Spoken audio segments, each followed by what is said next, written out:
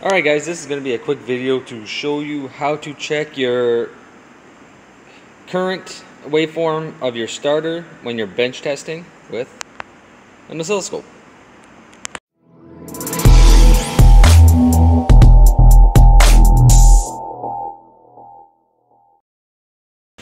Alright, for this one we're going to be using the maxi scope, and we are also going to be using JLsAutoSolution amp clamp. This is a 400, this one's able to measure up to 400 amps, so it's perfect for testing out a starter.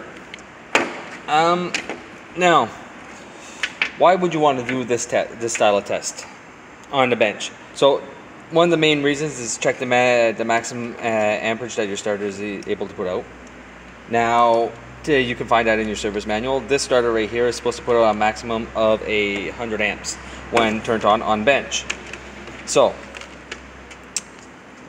another reason that you might want to do this is, let's just say you have an intermittent no start and all you're hearing is a click, click, click, click, click, click, click from your starter, and you want to see if maybe your segments inside the starter are showing up as an open or a dropout or something like that, or even if there might be a hard start, you'll be able to see that onto the scope also while doing a bench test.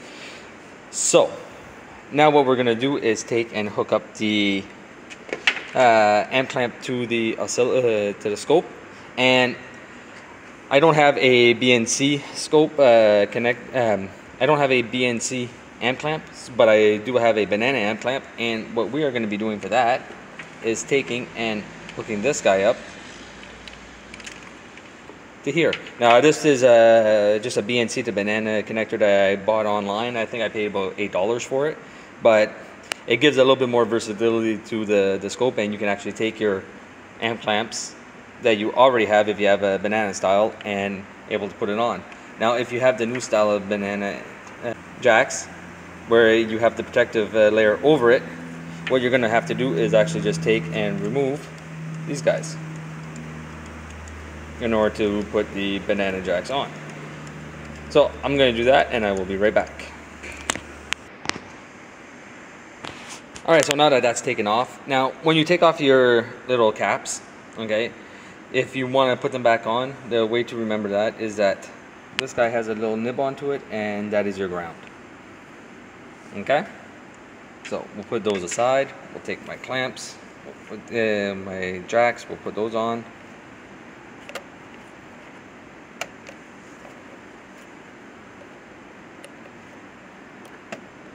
Perfect. Now we're going to start the scope.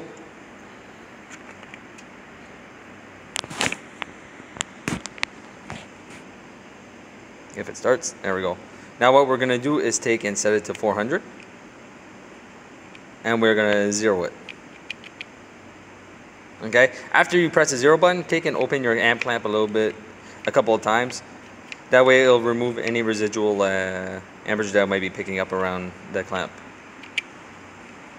Alright, so here we see that there is a lot of noise onto the scope. Now I'm going to show you guys a trick with the Hotel Maxi Scope that most people might not know of. If you go over here to your settings, okay, and we go to low pass filtering, it says in kilohertz, we'll set it to 1 kilohertz and we'll press activate. Then we'll press back, and as you can see, all that noise is gone now. Now what we're going to do now is come up again to the little anvil, no, not anvil, the little mallet button, and we're going to go to select probe.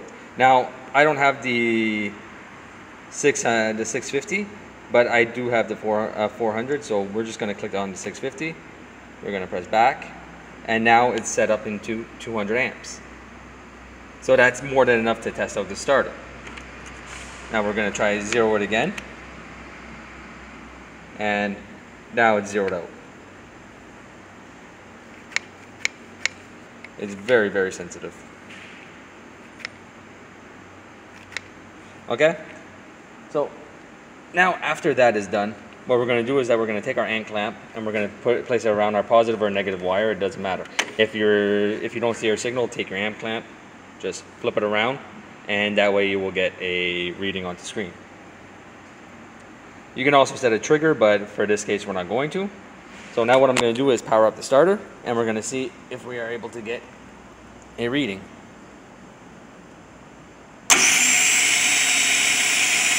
And we have a reading of about 82 amps, give or take. I'm using a booster pack so I can crank it a little bit more on bench. So we're going to take that and we're going to do that one more time.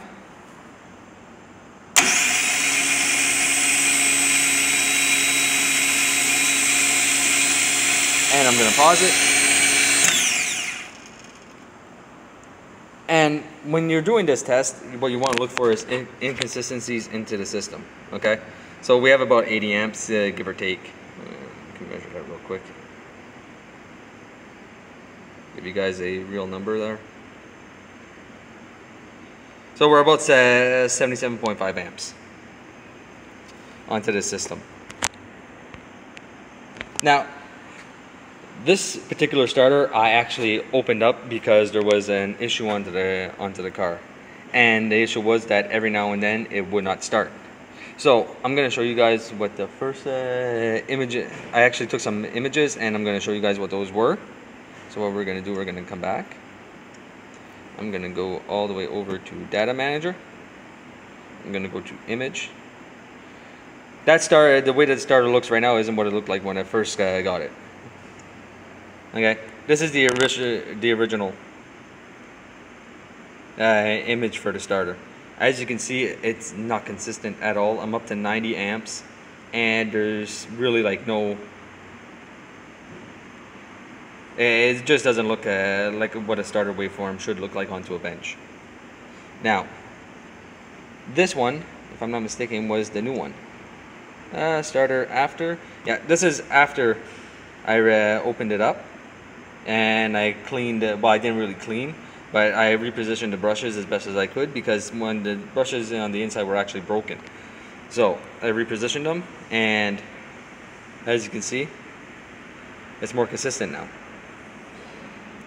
Then if I back up, this is the brand new starter that went into the car because I changed it because I didn't want to take the chance of it leaving go again. But as you can see, pretty consistent all the way through.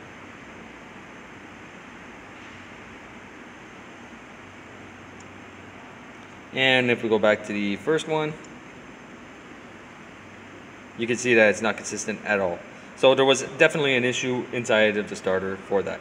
And like I said, I found the brushes not to be seating properly, and there was a bunch of material that was found on the inside also. And after that, well, that basically concludes the video. I just wanted to show you, give you guys a quick view of how to test a starter on bench. So I hope you guys enjoyed this video, and I will see you guys next time.